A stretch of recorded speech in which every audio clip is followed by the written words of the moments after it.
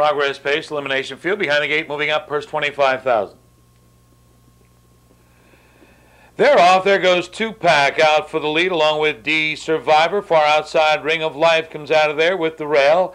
David's Rainbow is fourth. Full of Fun gets away in fifth, followed by Royal Art. Then on the outside, El Diablo. Gun That Won the West is the early trailer as they move on the first turn. Ring of Life up on the outside to get the lead. D Survivor is back to second with 2-pack in third. Another 2 lanes. That's David's Rainbow. Here comes Full of Fun and Campbell to the outside. 27 flat. They come by the stands. And Ring of Life. Ring of Life's got the lead by 2.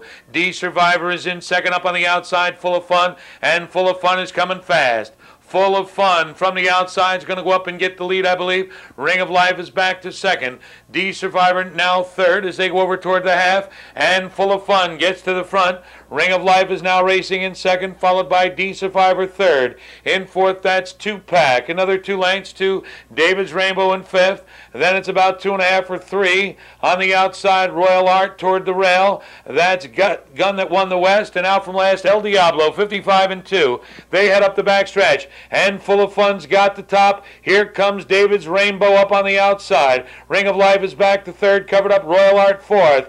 Toward the inside, D Survivor is shoveled to fifth. Then comes El Diablo, trying to come 3 wide from last. Gun That Won the West, and trailing at the rail is 2-pack. 3/4, 124 and 2. They're midway on the final turn, and Full of Fun's got the lead by about a neck right up alongside. That's David's Rainbow. They're at the top of the stretch. Full of Fun with David's Rainbow. They turn home now, and Full of Fun leads it by a length. David's Rainbow coming down the inside is Royal Art. It's Full of Fun to win it. Full of Fun in front. Looks like Royal Art may have gotten a place over David's Rainbow, but that's close, 52 and 4/5. Returning to the winner's circle, number 2, Full of Fun, a 3-year-old bay colt by Western Hanover, owned by Arlene and Jules Siegel. Trained by John Matrosky, driven to victory by John Campbell, 152 and 4/5.